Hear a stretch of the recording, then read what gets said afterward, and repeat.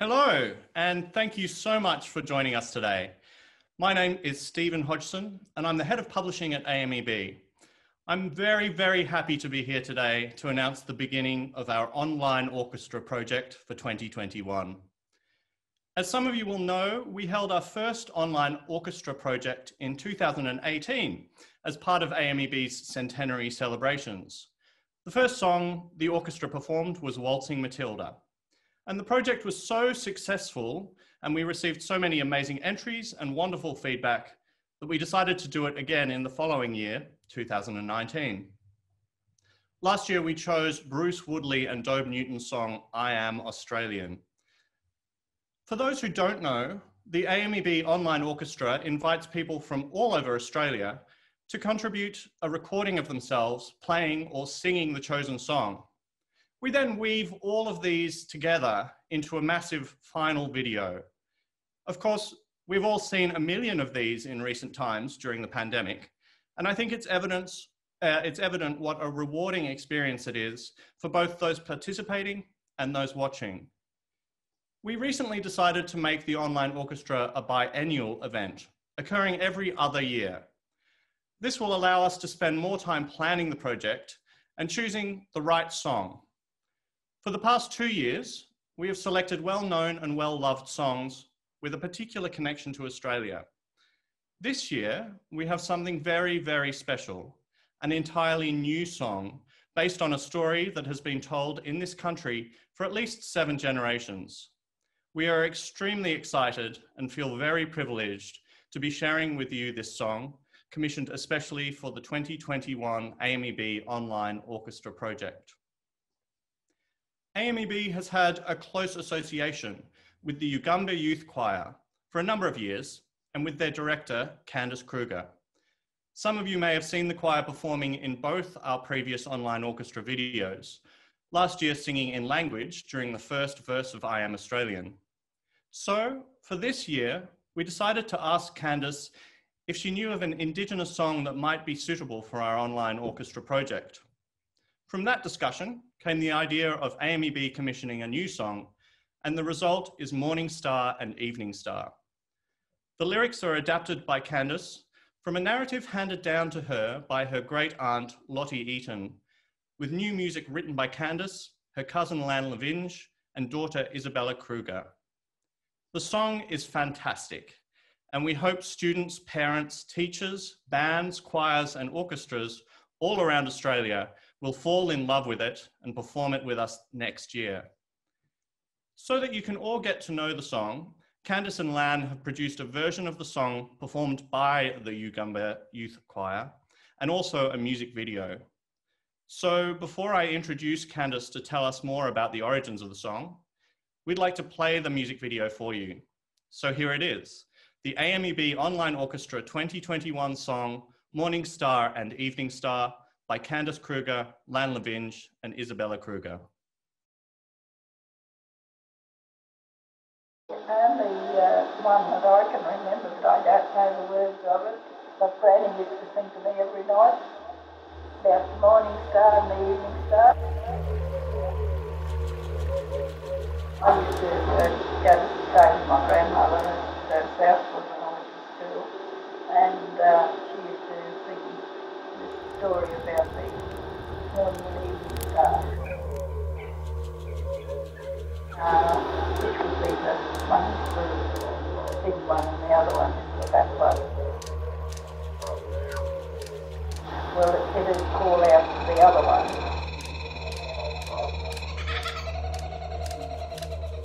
So say, no, you go ahead.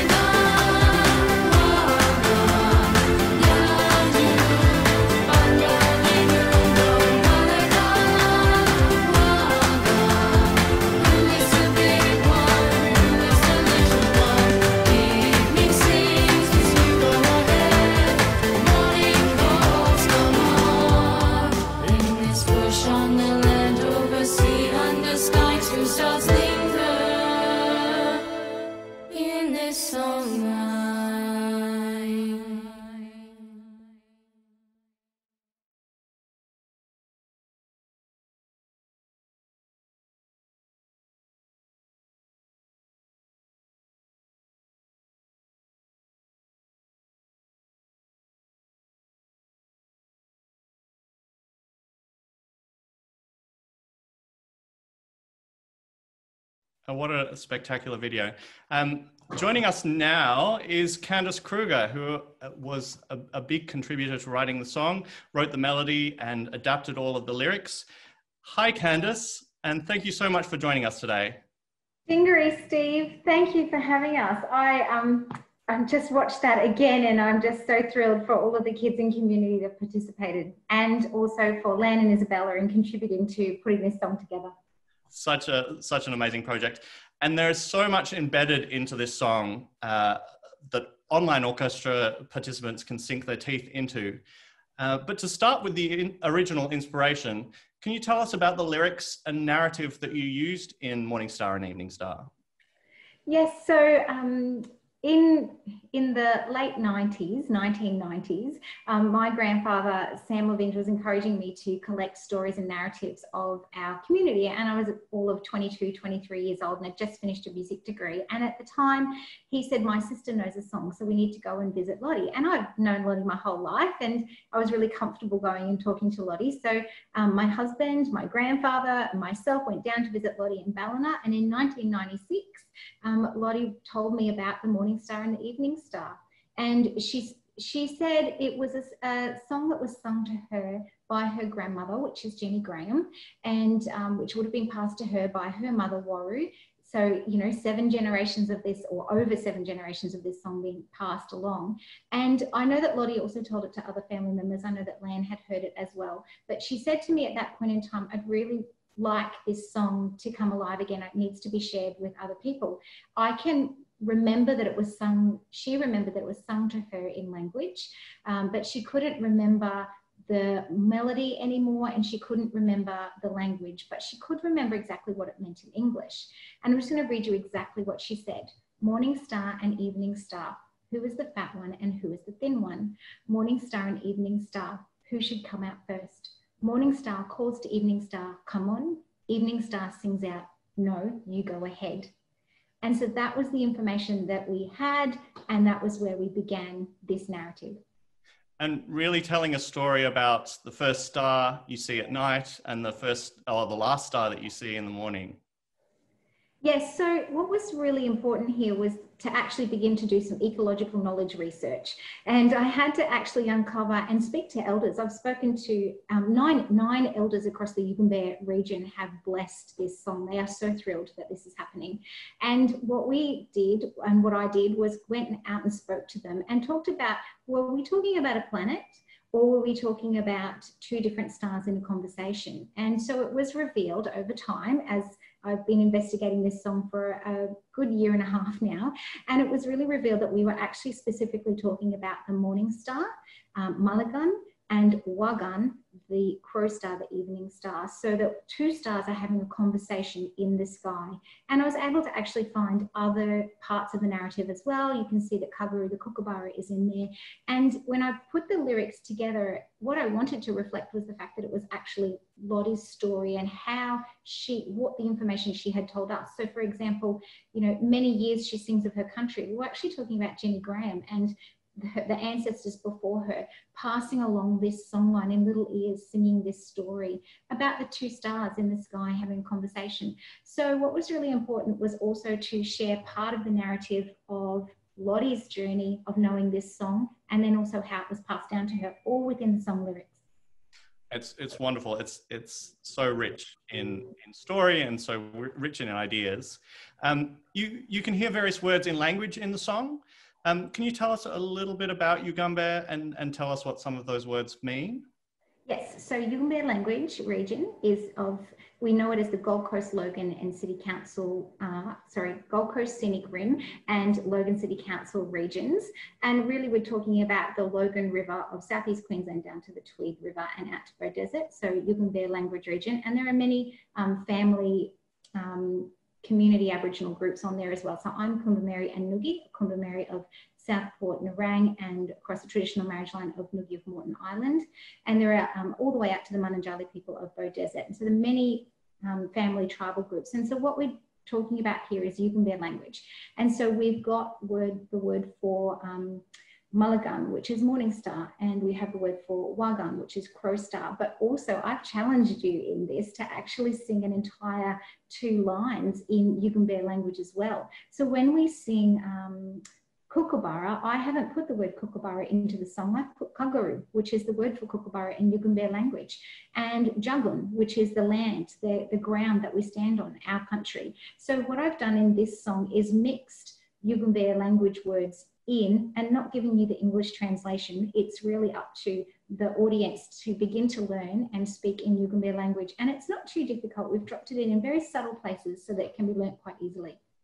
And reinforced by repetitions of words in English and both in English and Yugambeh. How do you feel about people around Australia singing in Yugambeh?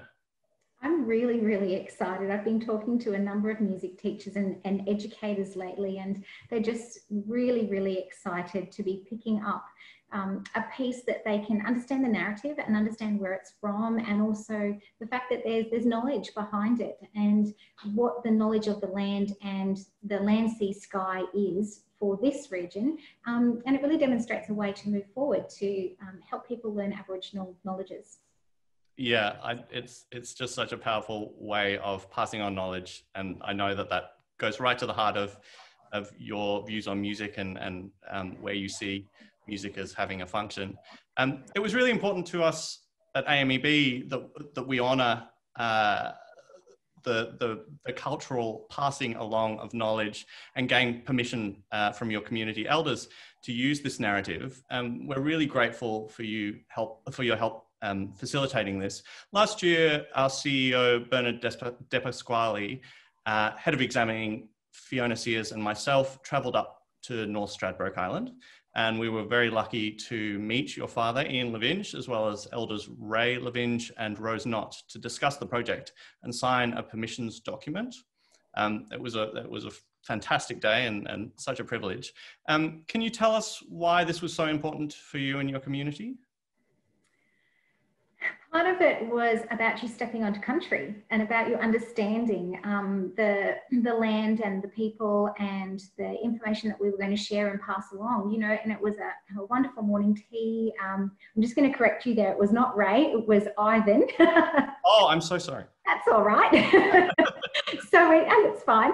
So we sat down with, just previous to you being there, I'd also sat down with other relatives on my parents' back veranda as well on Stradbroke Island to have these conversations and for you to understand, for AMEB to understand that the sharing of this knowledge is valuable and important, and it's the land's narrative. You know, there are people that were here before me and I'm here now, and there will be people here after me. And what we're sharing is a narrative that can be continued to be passed along. And the elders are thrilled that this song is being sung alive again. And it's a way of telling people about the 2 stars that are in the sky, the ones that wake you up in the morning when the spirits of the Kookaburra sing, and they wake you up, and then the Kookaburras also sing you to bed at night, and they're waking the spirits in the sky, and these are the morning star and evening star that guide you. And considering that we're saltwater people and we're connected to the waterways and to the land, and the Levinge family are well-known oystering family as well, and we understand the seaways and the way of life. Even I do, because I was taught that as a child as well. And so what's really important by AMEB coming and meeting elders is that you began to have an understanding of what that all meant. And within our documents, what you'll see is also permissions and protocols from elders as well. Yeah, look, we absolutely honour what an amazing gift it is to have that narrative passed along to us in this form. And I love that saltwater and sea plays such a big role in the video that we just saw. In the video is your wonderful choir, the Yugambeh Youth Choir.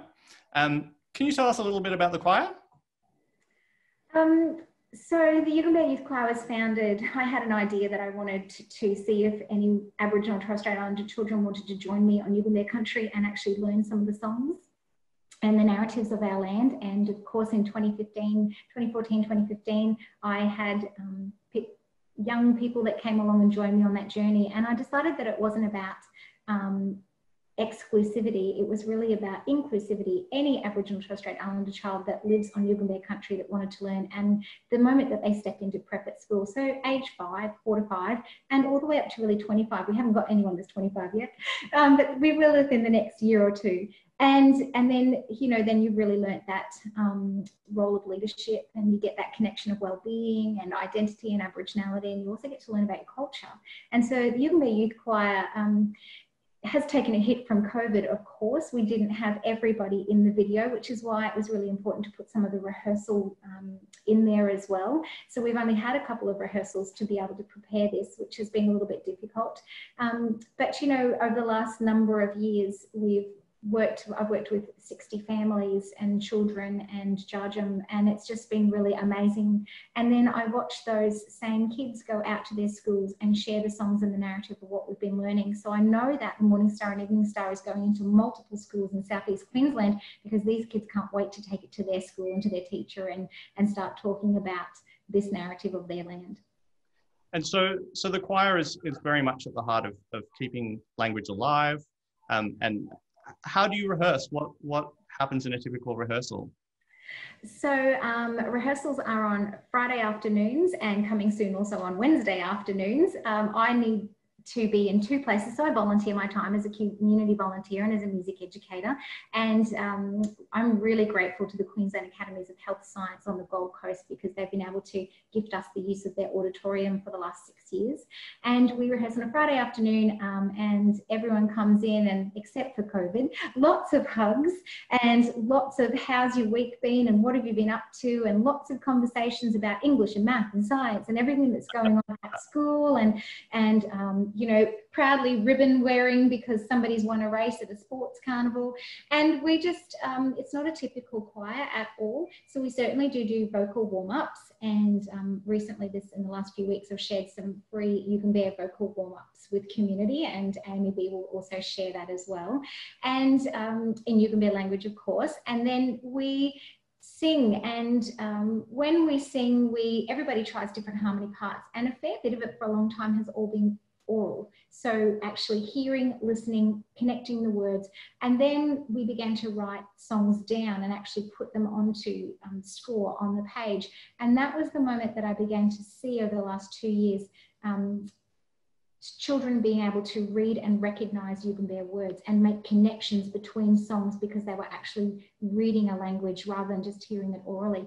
So it's certainly interesting, and we hop up and we clap and stamp, and we play boomerang beats and do actions to help us learn words. You know, even if we're just singing something that's Yugambeh, going walking, we're doing that action as well. Just things that help us connect to the songs. And, you know, when I first started choir, I had only a handful of songs, and within 2 years, the choir members and the children were saying, well, can we have some more? What else have we got? So that really made me go on that journey of what can I find? What narratives are out there that have been songs? What song lines need to be told? And how can we continue this along? So, and that's what the Morning Star and Evening Star is, a next and new song line, which is an old song and an old song line, but sung alive again for everyone to learn. It's really spectacular. I'd love to learn a little bit about how the songwriting process unfolded. I know there were 2 other contributors to the writing of this song.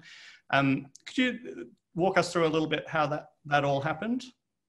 I guess it was a little difficult because we knew that we were writing for the online orchestra program, and that we would have some parameters around that for students, for easily transposing instruments and for students to be able to play, but we also wanted some freedom to be able to do it. And the other hard part was that we needed to do the lyrics first, that it really needed to be a poem that paid homage and respect to the story, to the information that Lottie had passed on as well. So that was what was first.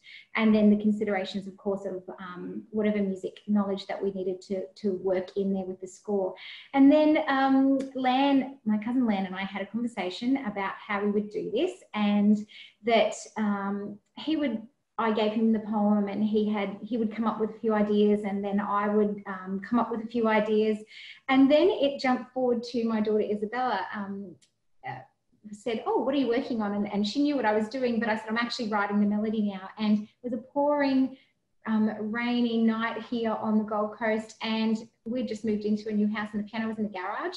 So we actually went out to the garage in a rainstorm, and Bella and I worked on a melody, a melodic line, and Bella was singing harmonies, and we were just having a really, really great time. And then the next day we took our ideas to Lann. Lann had his ideas, and it was just right. Everything just fit together really beautifully. We'd worked on the same sort of chords, chord progression. We had, Lann had some really great ideas for the chorus that worked so beautifully, and we had a lot of melodic parts for the verses and really for the bridge. So just Lann's, Isobella's and my own ideas just melded to this song. It was really just meant to be, and that's how it moved forward. Well, that's extremely exciting and an amazing process. I think this is probably a good time to bring Lann into the conversation, given where we've gotten to. So I'd like to introduce Lann Levinge, who helped write Morning Star and Evening Star. Lann is a professional musician, recording artist, videographer, and music producer. And you're also Candace's cousin. So Lottie was your great aunt as well. Yeah, hey, Lottie was more like a grandmother to me, but yeah, biologically a great aunt. Jingeri, Lann, by the way, everybody out there. And I just want to say thank you to AMEB for inviting me to be part of this, and with Candace inviting me into it as well. It's been a great experience for me and the family. And yeah, we're just super excited about it. And such a relief to see it up and out and doing its thing. Many late nights, many early mornings, lots of tears. It's been fantastic, and the result's great. And it's been awesome working with Candace and Bella on this, and yourself and Fiona. And it's awesome. So thank you so much. It's so happy, and what you've contributed with the whole orchestration of everything, which we've listened to, you know, like 1,000 times. It's really good. I can't wait to hear the kids play it. Well, look, we'll get more onto the orchestra later on, but thank you so much. It's been an absolute pleasure putting this all together with you both and with Isobella.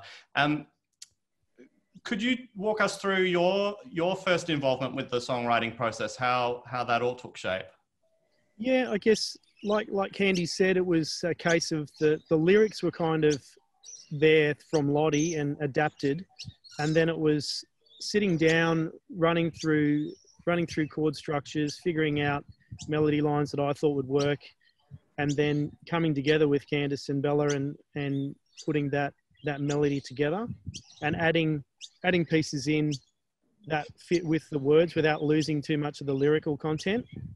We had to strip a few things back and change things, but we tried to keep as much as what Candace had lyrically put there, which is why I developed that little sort of section at the end of the chorus, that build, that sort of climb to fit in. But I think it just works. Oh, absolutely. We particularly love the Kagaru or the Kookaburra section in the middle, the dance section with the drum break. And that inspired a whole percussion involvement that we haven't had so far. And you both worked on that idea? Who's... it was, I think we were in the studio and we were sort of running through things, and there might have been a melody line that was going with the Calgary part, but then we sort of decided that was probably a good opportunity to strip it back and have that sort of drone kind of feel, that typical kind of traditional kind of feel of an Aboriginal song, and bring that really into it, which I think works so well. I had lots of drums and stuff going on initially, but I pulled all that back, and just in the end it was sticks and clapping and stamping feet, and it just worked. It works so beautifully. You're responsible for filming and editing the music video as well, of course. Yeah, thanks for that. Can you tell us a little bit about where you filmed the choir? Yeah, so we did summit rehearsal, so I threw a little bit of that in, but the majority was down at Phillip Park, down across from SeaWorld, at the Spit at Main Beach. So it's kind of like one of my go-to spots. I know where the sun sort of sits in the cloud structure in the mornings. I did some filming. So we tried to do a Friday afternoon one with all the choir, and it absolutely poured just before we started filming. So we abandoned that. We came back early in the morning at like 5 o'clock in the morning. So like credit to the parents and the carers. They didn't bat an eyelid. They brought all the kids down the next day. Some of the kids had sport. They had to go to work. There was all sorts of things going on, but they just made it happen. And I think it worked really well with the sun coming up. It's absolutely beautiful. You just added to it. And then I also filmed some of the actual night sky footage is basically from Narranack, which is a bit further up near Surfers Paradise, and also in my backyard. So we shot the actual stars coming through. So it's all footage that we grabbed ourselves. Yeah. And I'm going to tell you, Steve, that the sound of the kookaburra was filmed at about 4:30, or was recorded at about 4:30 in the morning when I was dropping my son off for rowing, and the kookaburra started because first light was coming, and he was saying to me, "Quick, Mum, get your phone out the window. You need a kookaburra."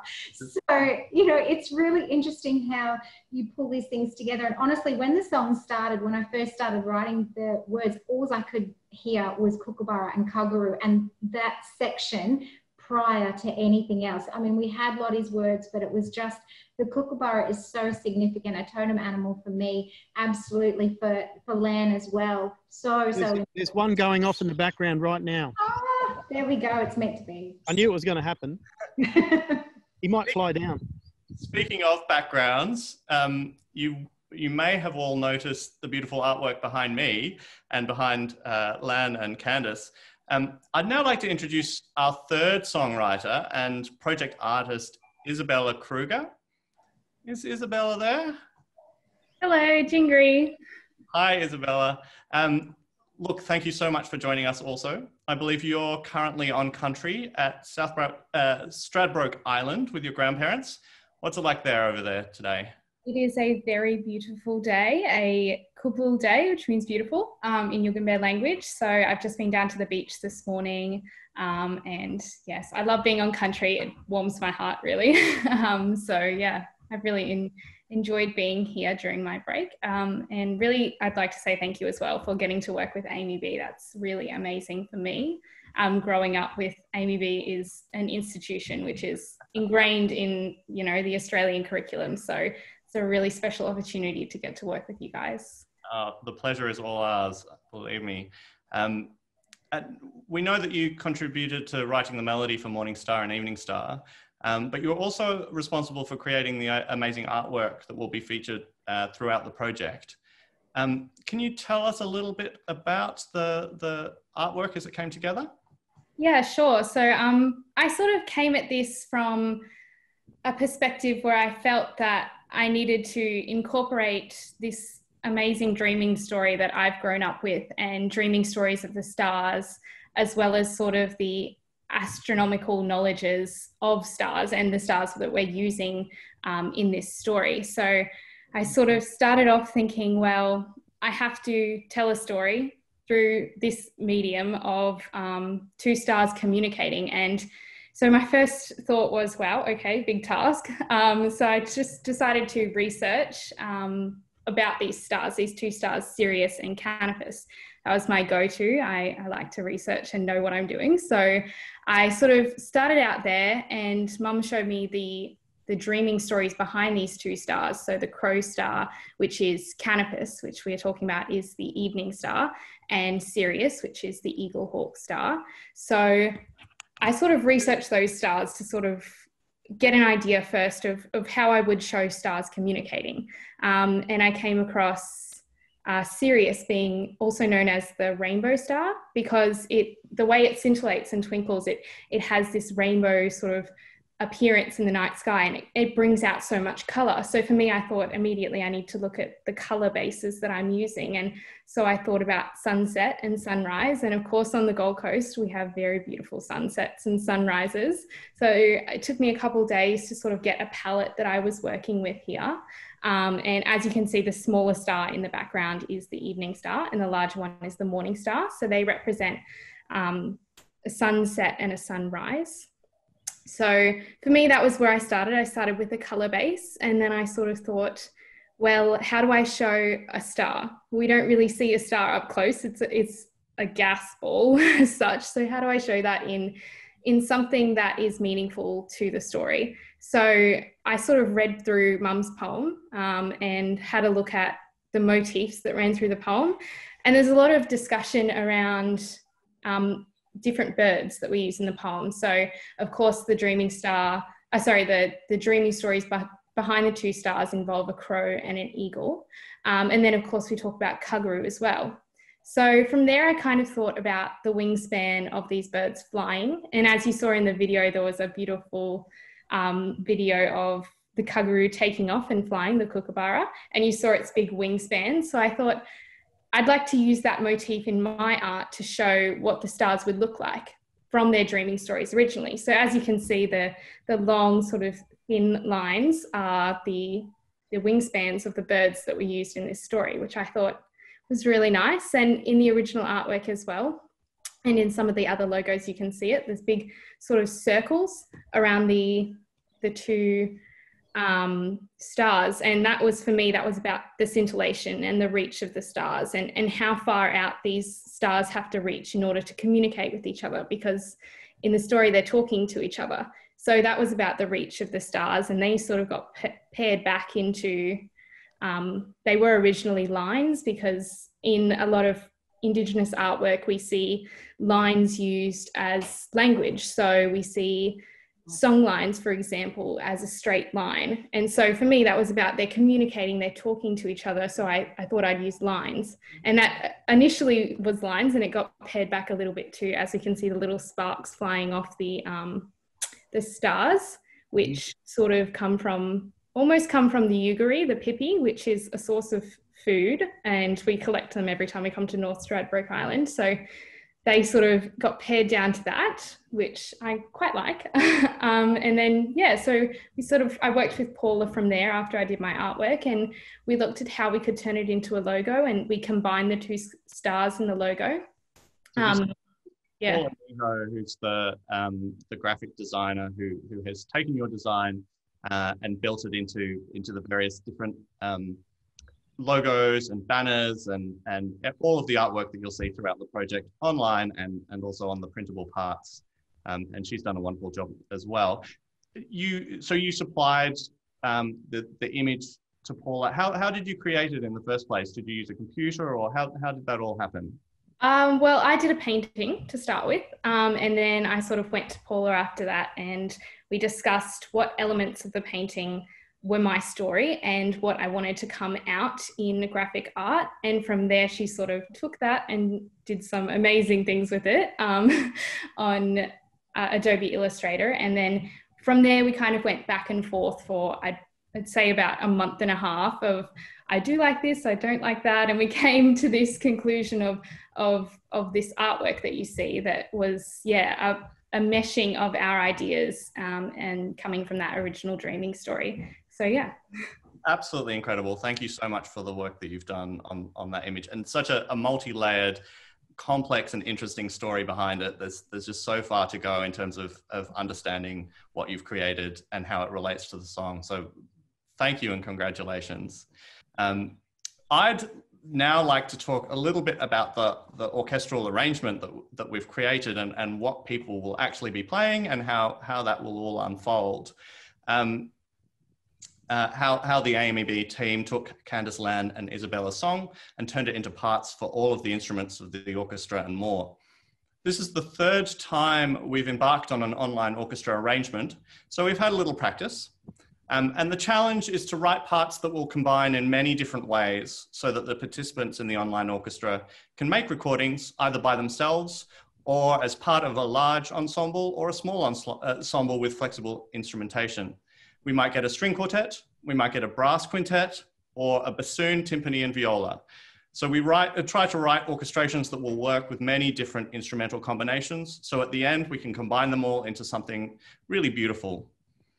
At the beginning of the arrangement process, we were presented with a lead sheet, and that was the final product of Lann and Candace and Isobella's work. This is the melody for the song, along with the lyrics, of course, and a chord chart. We then began to sketch out various aspects of the full arrangement.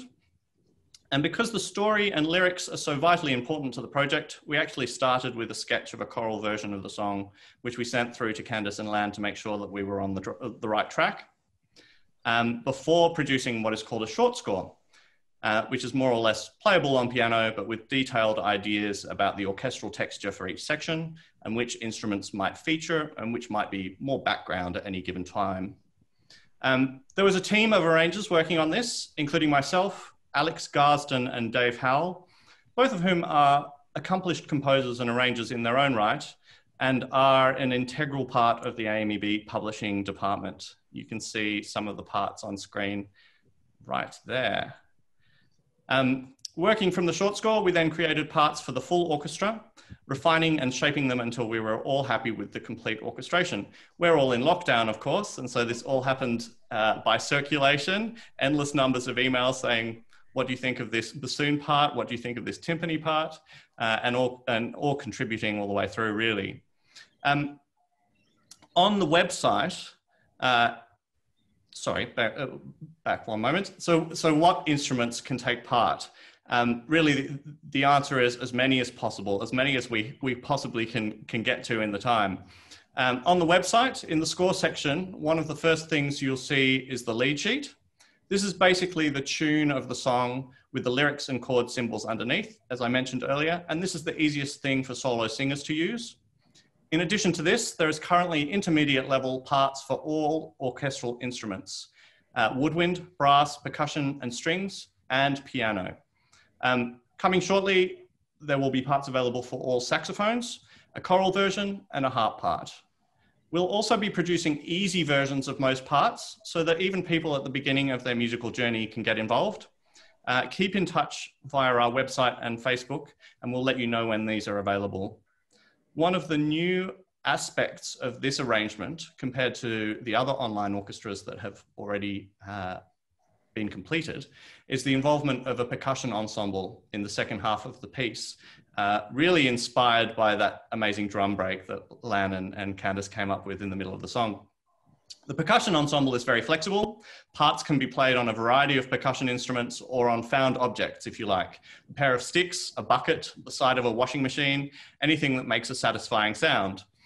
This section is a heap of fun and we're excited about the energy that it brings to the piece.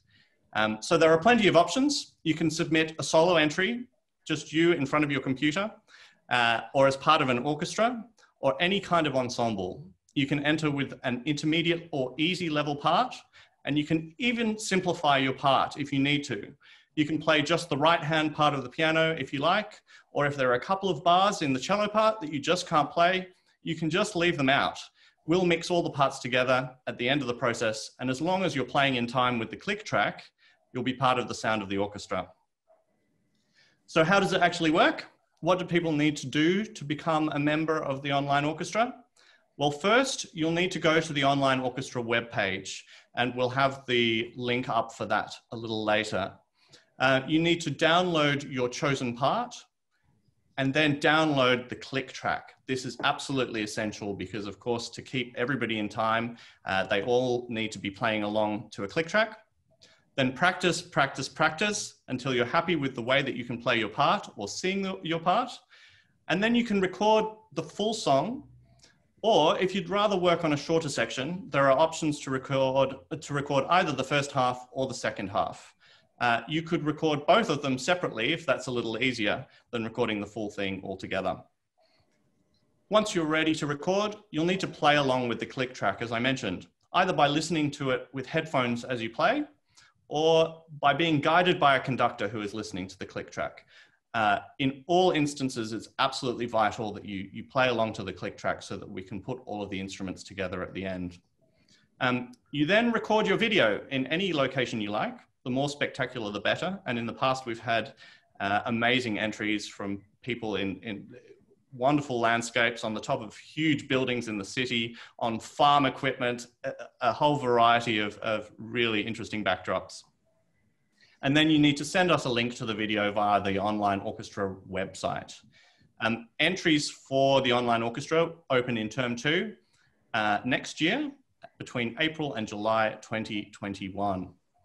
So another new aspect to AMEB's Online Orchestra is the creation of learning resources. This year we added an extra element with the help of Candace and Leanne Cuss, who is the Regional Music Coordinator of the Southeast region of the Queensland Education Department. So we are currently creating a set of teaching aids and resources for instrumental and classroom teachers to use when they work on this song with their students. Candace, can you tell us a little bit about the work that you've done on these educational resources and what will be available?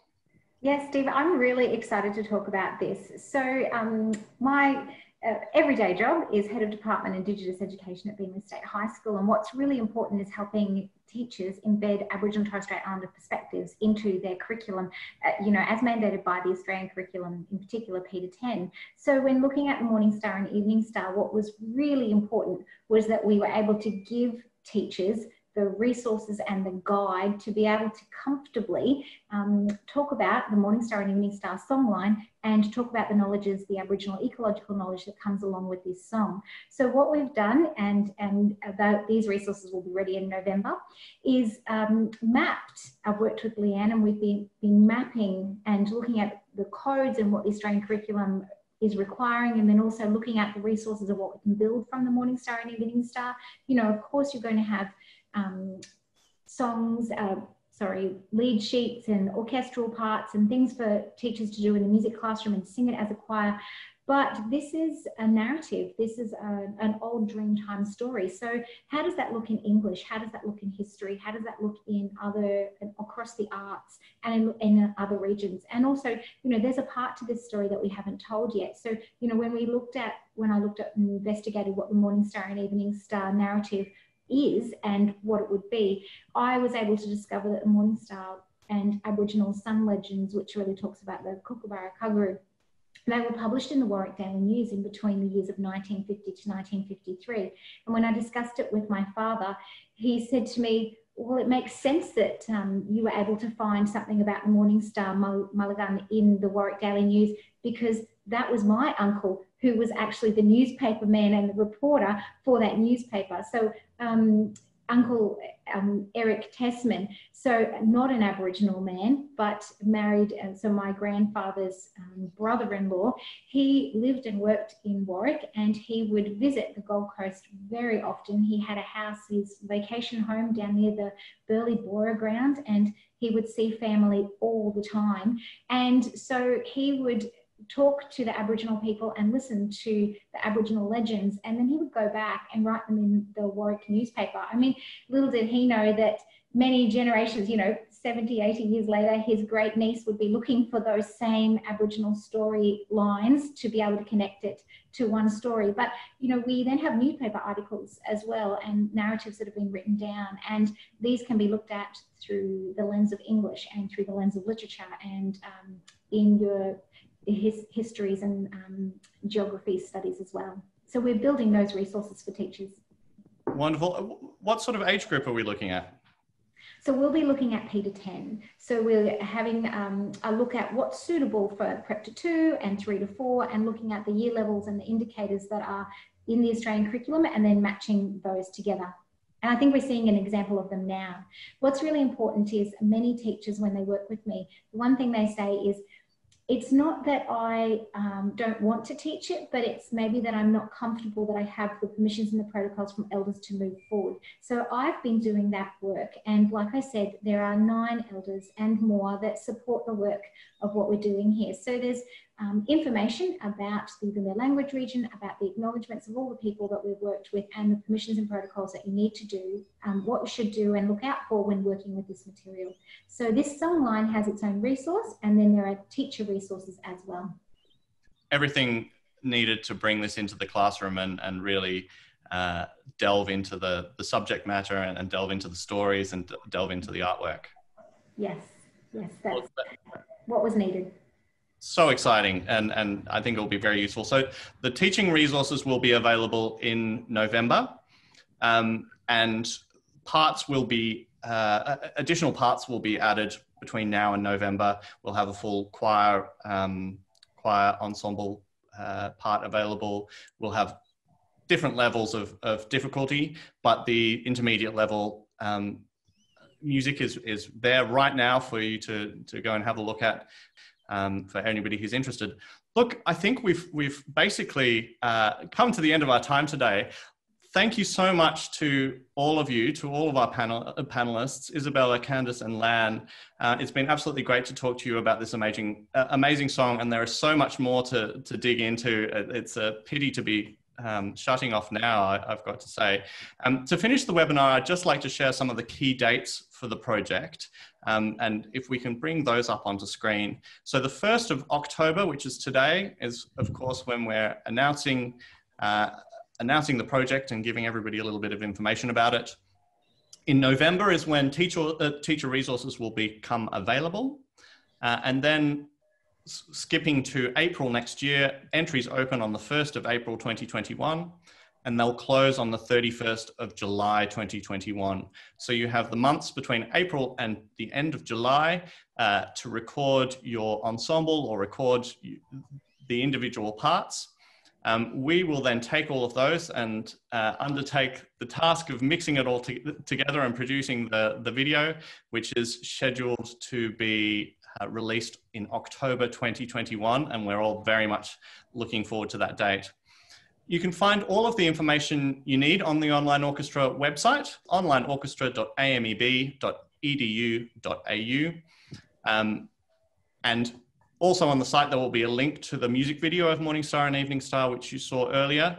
Of course, the downloadable parts in November, the teacher resources, and as well as guidelines on how to record your video. So the logistics of recording and submitting the video will be there also. Look, many thanks to everyone for attending today and for those listening later via YouTube. We hope you all enjoy getting to know Morning Star and Evening Star and introducing it to your family, students and friends. Thank you again, Candace, Lann, Bella, for joining me today and being part of the Online Orchestra team for 2021. I think this is an incredibly exciting project, and I hope many, many people throughout the country get involved. Thank you so much. On the land, over sea, under sky, two stars linger in this song now.